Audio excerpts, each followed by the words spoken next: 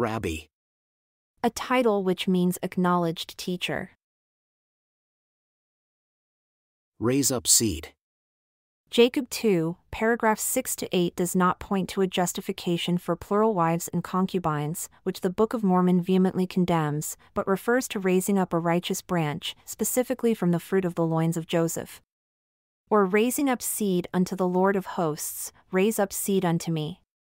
A righteous seed are those who accept Christ as their Father, become the begotten sons and daughters of God, and who are connected with Him by adoption, affiliation, or association. Other instances in the scriptures where the phrase raise up is used is in combination with the following, a mighty nation. 1 Nephi 7, paragraph 3. One mighty. 2 Nephi 2, paragraph 7. A righteous branch. 2 Nephi 2, paragraph 2. A Moses. 2 Nephi 2, paragraph 5. A seer. 2 Nephi 2, paragraph 3. And a great nation. Ether 1, paragraph 4. When the term raise up is used in connection with seed, it is very specific. That is that they might raise up seed unto the Lord in the land of promise and raise up unto me a righteous branch. 1 Nephi 2, paragraph 2. For if I will, saith the Lord of hosts, raise up seed unto me, I will command my people. Jacob 2, paragraphs 7-8. See also the glossary entry, Seed of Christ, or Heirs of the Kingdom. Rebaptism. Believing in Christ precedes baptism. In fact, belief in Christ causes baptism. The one results in the other. Without faith in Him, there is no need for baptism. This then makes the first step belief in Christ, with baptism the second step. I've heard of those who obtain a testimony of Christ in adulthood, but who were baptized many years earlier at age 8. If belief in Christ is supposed to precede baptism, but in fact follows it, does that recommend repeating the ordinance? Does Christ's establishment of an order to these things, by the commandment of the Father, matter? If it matters, then why not try it? If tried and it tastes good, then you have your answer. And if nothing changes, then you also have learned something, as well. I was fortunate to be able to follow the proper sequence. I was 19 years old when I came to the truth. I try to follow the proper sequence with my own children by teaching them before baptism and testifying of Christ to them in a way calculated to produce faith in Him. I would take no offense, however, if one of my children were to later want to be rebaptized as an affirmation of their continuing belief in Christ. I can't see why anyone would take offense. On Sunday, March 20, 1842, Joseph Smith preached about baptism and rebaptized about 79 church members and at least one new convert. The first baptism was the convert. Wilford Woodruff's journal records, President Joseph Smith went forth into the river and baptized with his own hands about 80 persons for the remission of their sins. And what added joy to the scene, the first person baptized was Mr. L. D. Wason, a nephew of Sister Emma Smith. Was the first of her kindred that have embraced the fullness of the gospel. On the next Sunday, Woodruff recorded, after the meeting closed, the congregation again assembled upon the bank of the river, and Joseph the seer went into the river and baptized all that came unto him. And I considered it my privilege to be baptized for the remission of my sins, for I had not been since I first joined the church in 1833. I was then baptized under the hands of Elder Zero Pulsifer. Therefore I went forth into the river and was baptized under the hands of Joseph the seer, and likewise did Elder J. Taylor and many others. Wilford Woodruff's Journal, March 27, 1842. In these two journal entries one sees that rebaptism was taught and practiced by Joseph Smith, John Taylor, and Wilford Woodruff.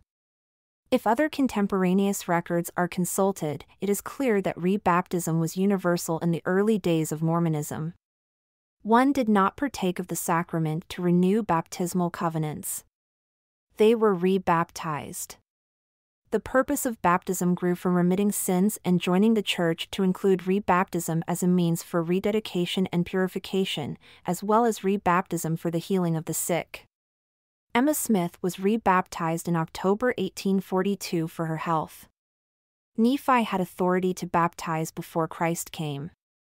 When Christ came, he gave Nephi the authority to baptize again. Nephi baptized a group of people, then he baptized the same group of people a second time. He rebaptized them. Rebaptism is a sound gospel principle and is practiced every time God sends a message. The correct way to accept and proceed is to renew baptism, just like the people in the Book of Mormon did. The Lord renewed this commandment for all to be baptized on September 9, 2014. He expects us to follow his pattern and obey this to receive a remission of sins. Even if you have been baptized previously, be baptized in this new dispensation. The Lord has renewed this commandment for our time, and baptism is a sign of acceptance of what God is doing in each generation.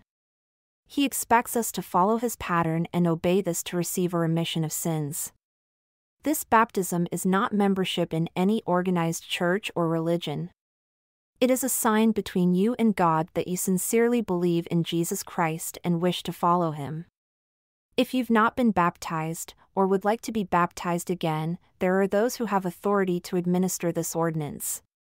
To the thousands who have been rebaptized, this is a sign you are not an idolater and will not be destroyed at the Lord's coming. See also the glossary entry, Baptism. Redeem Jerusalem. To re-establish the promised heirs upon their own land and bring again Zion. And when the words of the prophet Isaiah shall be fulfilled, which say, Thy watchmen shall lift up the voice, with the voice together shall they sing, for they shall see eye to eye when the Lord shall bring again Zion. Break forth into joy, sing together ye waste places of Jerusalem, for the Lord hath comforted his people, he hath redeemed Jerusalem. The Lord hath made bare his holy arm in the eyes of all the nations, and all the ends of the earth shall see the salvation of God. 3 Nephi 7, paragraph 6. In this profound insight and declaration by Christ, readers learn Isaiah was not speaking of the return to the Middle East for these coming events to unfold. Instead, the waste places of Jerusalem are nowhere near Jerusalem. They are in another place, far away, where the residue of Jerusalem's scattered people are wasted and then restored again. Waste places is plural. According to Christ's interpretation, they are scattered throughout the world. One is in the Americas, on an isle of the sea, 2 Nephi 7, paragraph 5. There is also something odd about this passage. After the removal of the Gentiles, there is joy, rejoicing, singing together, seeing eye to eye, and a return to Zion. This emotional setting seems at odds with what mankind anticipates. It would seem that destroying the Gentiles and experiencing the trauma of those days would produce mourning and lamentation. It does not. Instead, it produces singing and joy. Whatever bottleneck of destruction is needed to bring that triumph to pass will be worth it. So great will be the peace that follows that it will wipe away all tears. Truth, saving doctrine, and being fed by Christ's own message will end all laments, as described in Revelation 2, paragraph 16, for the Lamb who is in the midst of the throne shall feed them, and shall lead them unto living fountains of waters, and God shall wipe away all tears from their eyes. From the blog post, 3 Nephi 16 verses 17 to 20, June 27, 2010.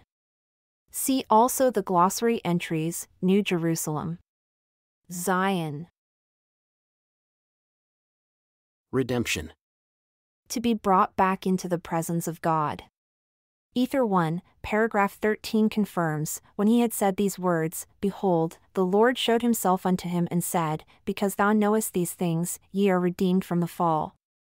Therefore, ye are brought back into my presence, therefore I show myself unto you. This is the gospel of Christ. Eternal life requires all to know him. Ether affirms the brother of Jared was redeemed when Christ came to him. Christ redeemed him from the fall, because thou knowest these things, ye are redeemed from the fall. Christ defines redemption. Reconciliation comes through Christ, with Christ, and by Christ. He has the power to redeem all. The monetary metaphor is by far the commonest one for redemption or reconciliation, being the simplest and easiest to understand. Frequently, the word redemption literally means to buy back, that is, to reacquire something you owned previously. Redemption, or atonement, restores one to a former, happier condition. By redemption, someone has paid a price to get you off. It is impossible to become altogether clean in this fallen world. Man can do his best, but in the end, he's going to find he is lacking. The scriptures admit this. The proposition is so fundamentally understood among most saints that it goes without saying, all are in need of redemption from an outside power, someone with greater virtue and power than man has, who can lift mankind from their fallen condition into something higher, cleaner, and more godly. This is the role of Christ. His atoning sacrifice equipped him to accomplish this. As explained by Alma, the redemption which comes from faith in Christ is what empowers one's repentance, so that he or she can take advantage of his atonement by forsaking their sins. See Alma 16, paragraph 34. This is a difficult process, involving constant attention to his mercy, which redeems all mankind. See Alma 16, paragraph 35.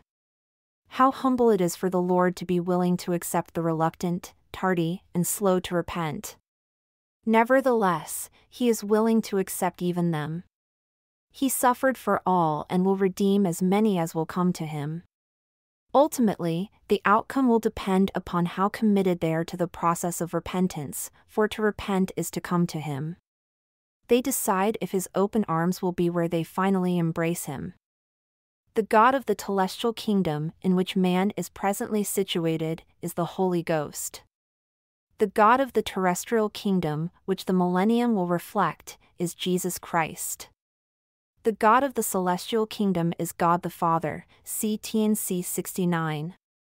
The Holy Ghost brings man to Christ. Christ brings man to the Father. And the Father extends the promise of exaltation by making one a son or daughter of God. The plan of redemption brings men and women from their current, fallen state back to a state of awareness of their condition, and then by cleansing them, elevates them in light and truth.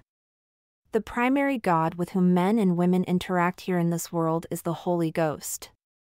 However, the association with Christ is promised by him in John 9.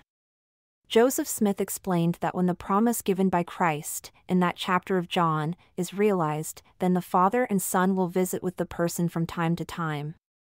In a universal sense, modern revelation confirms that all will be redeemed, except the sons of perdition, see T&C 69, paragraph 7 and 24. And by Adam came the fall of man. And because of the fall of man came Jesus Christ, even the Father and the Son. And because of Jesus Christ came the redemption of man.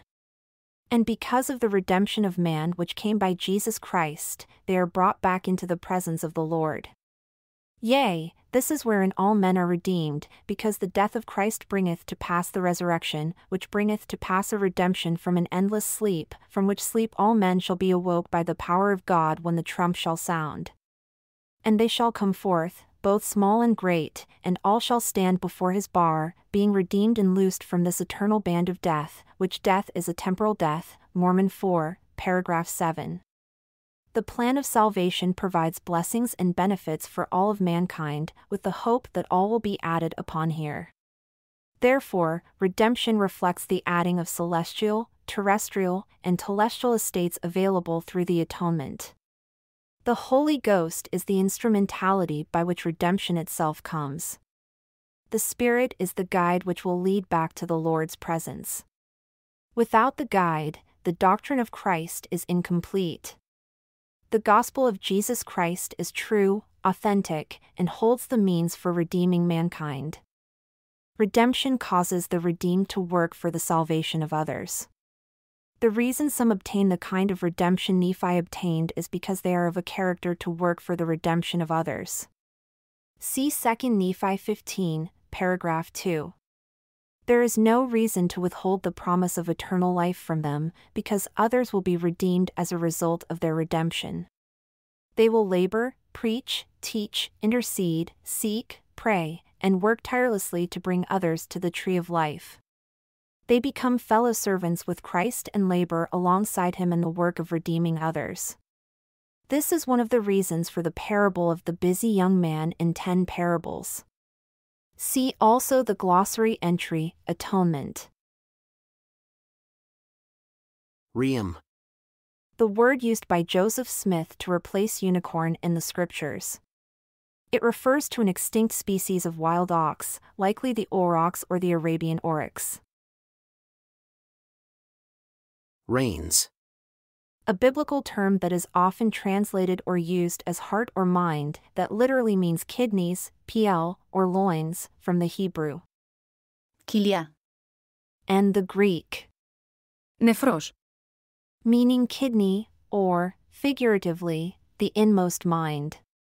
The reins are the seat of the inward feelings, emotions, and passions of man. Remember. Often used in the Book of Mormon to mean keep, see 1 Nephi 3, paragraph 27. Nephi used it in his record as a way of being asked if he kept the covenants of the Father, so far as they applied to him. The angel was inquiring about Nephi's worthiness to receive more and was asking, in other words, do you follow the Father's commandments? When Nephi responded, yes, the angel said, then I will show you more. Remnant. In 3 Nephi 9, paragraph 11, the Lord calls the Nephite audience and their posterity, this people who are a remnant of the house of Jacob, this my people. It is important to know that the Lord describes them with this identity as my people throughout his sermon and prophecy. This careful limitation of the reference to the Lord's people should not be applied broadly. It does not include Gentiles. Mankind should not change his meaning. He is speaking about a single, identified group as my people, and it is those standing before him, as well as their descendants. Speaking to Nephi, the angel stated, Behold, saith the Lamb of God, after I have visited the remnant of the house of Israel, and this remnant of whom I speak is the seed of thy father. 1 Nephi 3, paragraph 23. Notice that the definition of the remnant to whom the prophecies apply has now been given. The distinction between the Gentiles and the remnant is apparent here. Nephi refers to the remnant variously as descendants of his father, Lehi. See 1 Nephi 3, paragraph 23. Descendants of his brethren. 1 Nephi 3, paragraph 24. His family's descendants or our seed. See 1 Nephi 4, paragraph 3. And a mixture of Nephi's descendants who are among his brother's descendants. See 1 Nephi 3, paragraph 22. Although it would be impossible, without revelation, for someone to determine which of these lines a person might belong to today, the Lord, nevertheless, revealed in 1828 that these various divisions remain identified to him. See Joseph Smith History Part 10, paragraph 7. No doubt, in time he will restore to the remnant descendants this knowledge of their sacred paternity and eternal identity. Their blood may be mixed, but the remnant remains. Nephi may have referred to them more often as descendants of his brethren, but they have within them some of his blood, as well.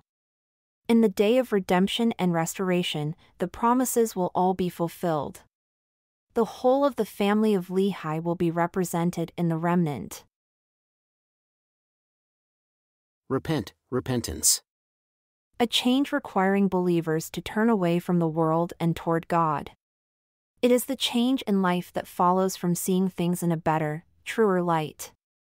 There is another, higher way to live available to everyone. But to move upward, people must make changes in their lives to incorporate more light and truth. By living a higher way, they are repenting. This process is not a single event. It does not happen once. It should happen over and over as all increase the light in their lives. Repentance is granted by God. See Alma 10, paragraph 4, Alma 19, paragraph 15, and Acts 6, paragraph 9. It involves acquiring light and truth, meaning intelligence. Repentance is abandoning a foolish error, a vain tradition, or a false belief and replacing it with truth. Penitence is another way to describe repentance, or the process of change and growing beyond sins that limit your happiness. It comes as you allow Christ to succor you through the power of the atonement. Through penitence, people do away with the darkness in their lives and add light instead. Repentance is turning away from all other distractions to face God. To repent is to turn to Him. To turn to Him is to face Him, listen to Him, heed Him, and pay attention to what He is, says, and does. It is to seek to be in contact with Him. If one is in contact with Him, He will teach him all things he should do. See 2 Nephi 14, paragraph 1. Constant contact between you and God can and will occupy your desires, thoughts, and deeds. But turning to face Him is left to you. He cannot enter where He is not invited. He may want to be a part of your life more than you want Him to. It is your choice to let Him in. Hearing alone will not save you. Doing is the thing which saves.